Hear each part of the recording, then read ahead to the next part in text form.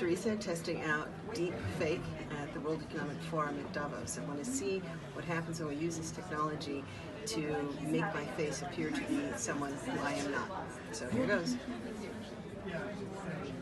Teresa, you're going to become I'm Teresa. going to become Theresa May, the Black Theresa May. But yes, that is a different person, isn't it?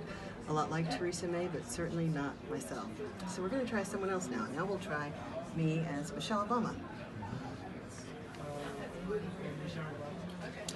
Okay, so this is definitely some combination of my face and Michelle Obama's face, but if Michelle lived in my body, I guess this is what she would look like. And I understand that we can also try some males. So let's try a couple of males. We'll start with Will Smith. So now here I am as a man, not enjoying that. So we'll try one more. What would Teresa look like if she were George Bush? Oh, that's a very interesting look. Very interesting look. Black woman becomes white male.